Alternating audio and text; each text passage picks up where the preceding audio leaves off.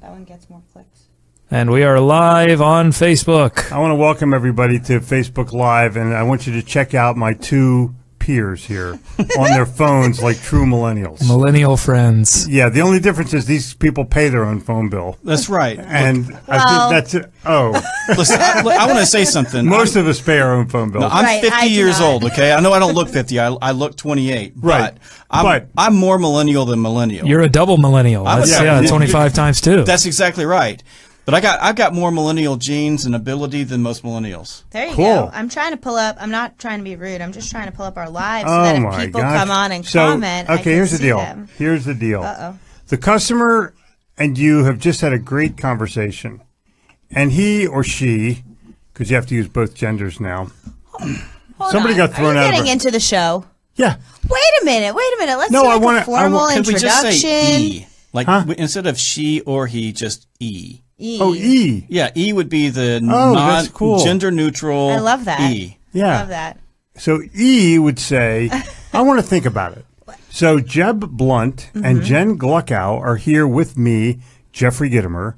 How's that for introduction? Okay.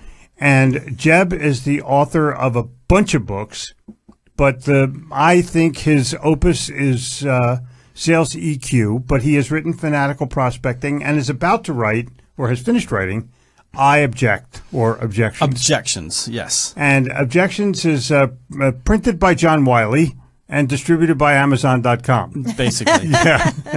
However, and Jenny. Hey, we were just speaking of millennials, and one of our favorite millennials is on. So, hey, Zach Krupp, what's going on? Zach. Dude.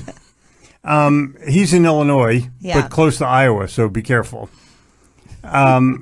It's like in Moline or something. I don't know. All right. So That's close enough to be dangerous. no, it's a different city. It's like Lincoln or something like that. I can't remember. I was just ranked the #1 most livable state in the country. By who? By people who live in Georgia. Yeah, it was. California's ranked last.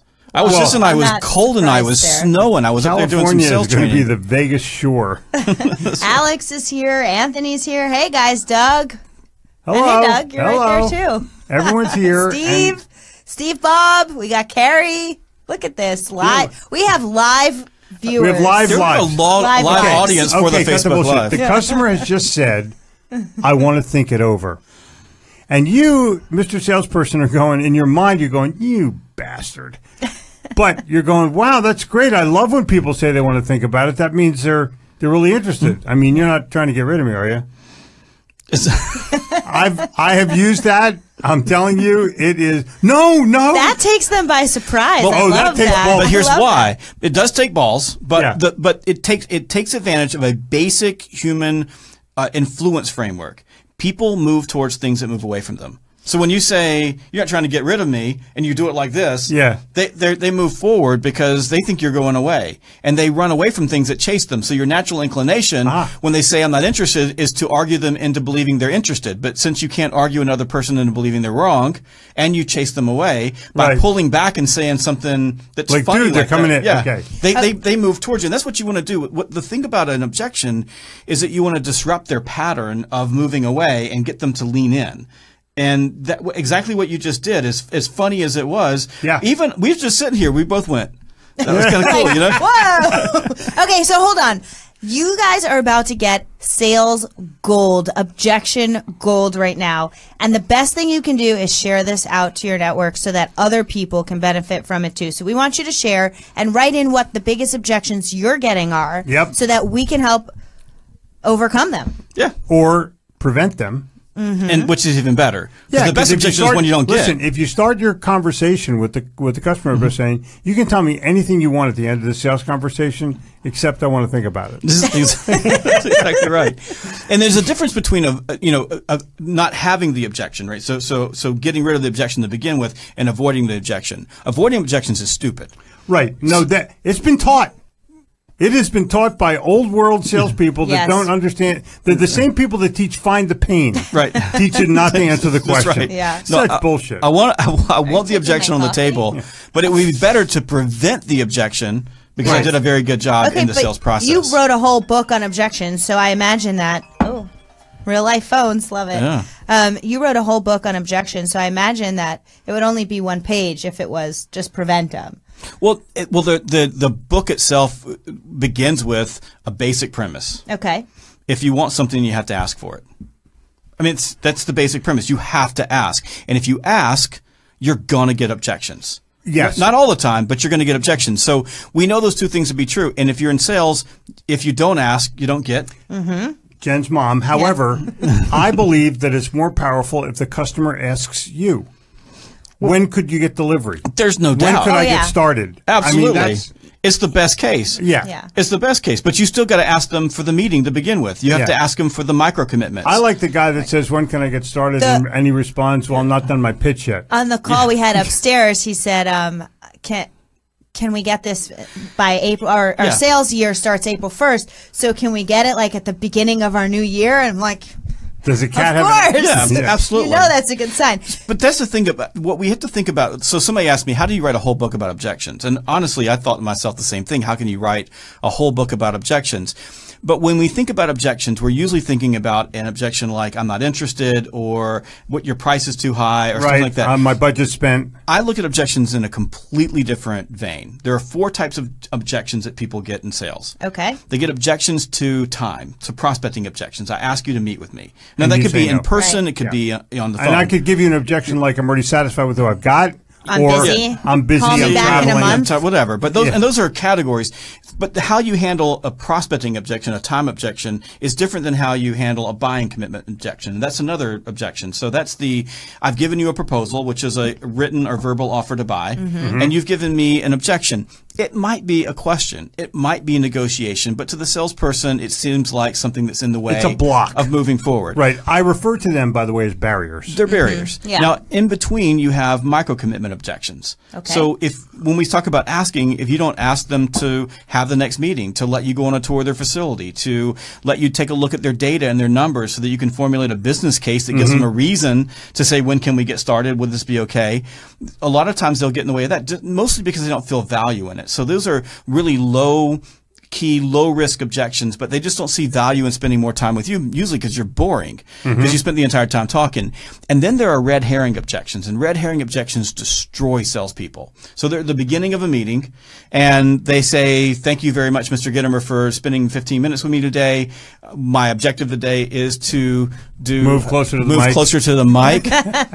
Because apparently There we I go. haven't learned that yet. And so thank you for my objective. Is this, what would you like to have on the agenda as well? And you go, the last time I did business with you bastards, you overcharged me. Yeah. And then off to the races the salesperson goes, dealing with that. Right. And they blow their entire sales meeting. And at the end of the meeting, they end up with, send me your prices, I'll call you, versus being in emotional control, taking that, whatever that is, putting it aside, getting the person engaged, have the questions. Actually making an appointment to get back to the Yeah. person with whatever the red herring was. Exactly. Right. But those 4 types of objections, prospecting You know what objections, a red herring herrings, is, by the way? I do. It was something that came from the Middle Ages. They would take dead fish, and the hounds are running along, right? Yeah, And they would run the red herring across, and the hounds would go, and then it became it's a literary device that says, "I'm taking you off the." Well, I never knew It's that. also the book that you get when someone's going to have a public offering. They call it a red herring because there's red in there where they haven't Oh, okay. finalized all the Oh, stuff. no way. Wow, I didn't know that. Well, Man, for there those you of you darn just go. joining us, if we're playing Trivial Pursuit, today Yeah, is your that- day. that is Bingo. a Or if you're good- playing Jeopardy, I'm your clicker. Okay, so for those of you just joining us, this is Sell or Die Podcast. We are recording live right now with Jeb Blount. Thank you for being here, Jeb. And I just want to shout out to a few people. Ken Wall says Jeb, and then 3 of my favorite peeps. Hey, Ken. Hey, Ken. Whoa. Ron Goodwin watching from under a snowbank in Boston. I'm glad you have power. Frank in Jacksonville, Florida. Cool, guys. This is awesome. So Is make sure anybody you from a share it foreign out. country? It's anybody from Texas or California? Is it snowing in Jacksonville? That's what I want Yeah. to know. Exactly. I sure hope not. None less So cold in Charlotte. we're going to talk about objections, but I think it's fair to say that from what Jeb has just described, everyone's had them. Everybody's going to get them. If you think about sales, I think we could be all agree that sales is different. It's situational. It's contextual. People who are in transactional are different than people who are in enterprise, but there's democracy in objections. Everybody gets them no matter where you are. Now, they come in different forms, and they can come in different levels of harshness. Prospecting objections are going to be your harshest objections, right? Much more like rejection. Sometimes you don't even hear an objection; you just hear a phone slamming down. Yeah, that would be rejection. Oh, yeah. I got you. When they slam the phone in on you, or they cut they shut the door in your face. Or I was in New York City. You'll buy this because you guys are New Yorkers. I was out cold calling with one of my clients, and we were knocking on doors, and we walked in this place, and the guy goes, "Yeah, the boss is right back here," and walks us back, and we walk through all these hallways, and he opens the door, and we walk out of the door, and he shuts the door behind us, and we're in the alleyway. That's rejection. That's a classic. I love by the way. that. Do you know the old Fuller Brush people? The Alfred Fuller biography is called A Foot in the Door because they used to teach their sales guys to, when the lady opened up the door, stick your foot in so she couldn't slam it.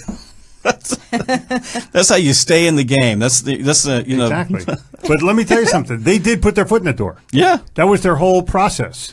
Well, Just give me a minute. because that's asking for time. Because if I can get over the threshold, I have an opportunity. That's the difference between prospecting and sales. Sales is asking for time, so you're getting time objections or prospecting objections. Sales is asking for commitments. Wow. And in most sales, it's a series of Well, small there you go. commitments I to get love you there. that. A foot in the door. Foot in the door. How about Look that? at that. I have a All couple. right, I have so actually autographed copies of that up in the library. Really? Yeah. I want to. Wow. That's a cool book. I want to dig deep into this. What do you recommend salespeople do if they get a prospecting objection? Well, with a prospecting objection, you've got to remember that you're playing verbal judo at 100 miles an hour. It's happening really, really fast, and your brain kicks in ways that it's hard to control. So when you get an objection, it feels like rejection, even though most of the time it's not rejection. Your brain just doesn't make the difference like fit in the way it's dealing with things. It just says, I just got rejected. So We have They're people saying- on the other side of the glass that you this can't is a crowd see. here, so this is pretty good. There's This is truly pretty an good. I audience wish we at could this turn point. the camera so If you could everyone just could lift them see. up, you'd We have- have a lot of people here. So Hey guys. So the key with a prospecting objection is a 3-step turnaround process that begins with a ledge, and all the ledges is something that you wrote immediately. So if someone says, "I'm too busy," I go, "That's exactly why I called." I never say anything else. I always say it. I don't have to think about it. That's exactly why I called. That's exactly why I called. I said I was hoping you were busy. Yeah, exactly. I was hoping you were busy. I would start out by saying, "Are you in the middle of 100 things or 1,000?" That's right. But it's something that every time you say, you don't have to think about it, because at the moment that they give you that objection, a little part of your brain called the amygdala senses that they've been threatened with the rejection, and it gets hard to think. So you say exactly what you're going to say. The next thing you want to do is disrupt their pattern.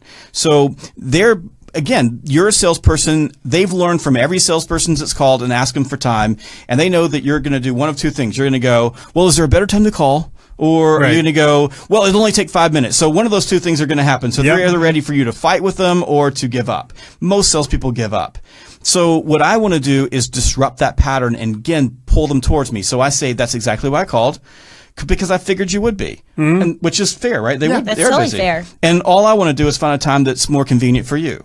Why would I do that? Because when someone says I'm busy, they are busy right now. Well, they're not thinking about being busy on Wednesday, because human beings don't think that way. And, oh, by the way, I interrupted them.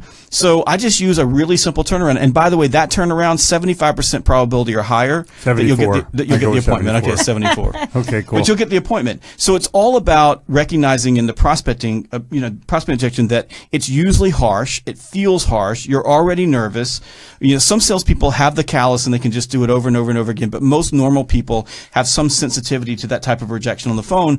So you've got to have something nailed down, memorized that you use every single time. It doesn't sound like you're reading a script. Exactly. What I It love has to be about authentic. Yeah. what I love about you saying, "Oh, well, that's exactly why I called," is the salesperson seems to calm down after saying that. Like, That's you right. feel more comfortable as the salesperson. It's what neuroscientists call the magical quarter second, which gives your neocortex the ability to gain executive control over the emotional brain, the limbic system.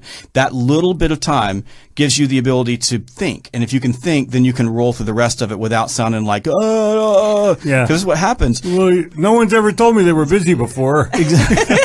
Well, that's the other problem. And by the way, you could say that. Yes. Yeah. And it's funny. Right. Yeah. But you know what? There's truth in that, because there's so many salespeople who they treat every objection as if it's some random event. And on prospecting objections in particular, there's only 15 or so max that you're going to get, and 5 of them you're getting most of the time. Yep. So you can plan for every one of them. Now, with a buying commitment objection, I'm asking you to buy from me, unless I'm in purely transactional sales. Let's say I'm selling Fuller brushes door to door. Those objections to buying are going to be much more like prospecting objections. But as you move upscale, so as you move into the short cycle, mid cycle, long cycle deals, more complexity, your objections are much more nuanced. They're more unique. So the way that you deal with those objections is going to be different than I'm just asking for time. And the way I look at time is, and I know this drives people crazy when I say that there's no nuance in asking for time. Ask for time. Can I meet with you? And you're going to get some people are going to tell you no, some people are going to say yes, but you got to ask for time. Once you are in the deal, now I'm asking for micro commitments. I'm asking you to take a series of steps with me that over time builds the case for doing business with me. And there's a lot of, and I deal with these in Sales EQ, but there's a lot of psychological reasons I want people making one step after another, after another, after another, part of which is something called the IKEA effect. You've ever heard of that?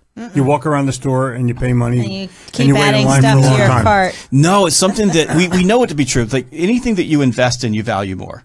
Yeah. If you get it for free, you don't value it. And these neuroscientists were studying, these guys were at Stanford, I think, and they were studying these people that bought IKEA furniture versus went to upscale furniture stores where the furniture's already put together. And it turned out the people who bought the cheaper IKEA furniture that they put together were more satisfied with their purchase.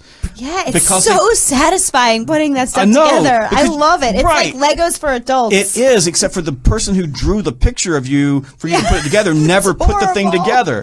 Yeah. But because they're investing. So micro commitment objections come when people don't see value of moving to the next step with you. And they're a really good sign that maybe your prospect isn't engaged, maybe your message isn't right. They're a clue to the salesperson, if you're getting that something's wrong and you need to fix it. So your deal's going to stall. So at the same time, by getting them to make those commitments to go to the next step with me, little at a time, they become more invested, which means that